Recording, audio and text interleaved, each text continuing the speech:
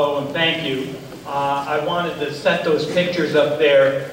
They're from refineries in Canada and in the Gulf, in Manchester, that are involved with refining non-conventional fossil fuels, specifically tar sands.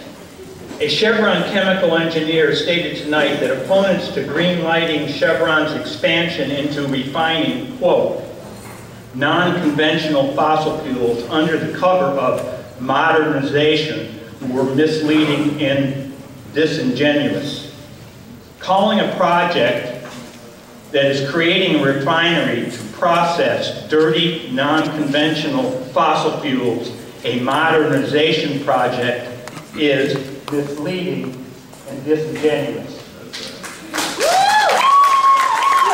I would like to ask our Planning Commission to require Chevron to more thoroughly define what refining of non-conventional fossil fuels they are planning, what it will involve before certifying this EIR.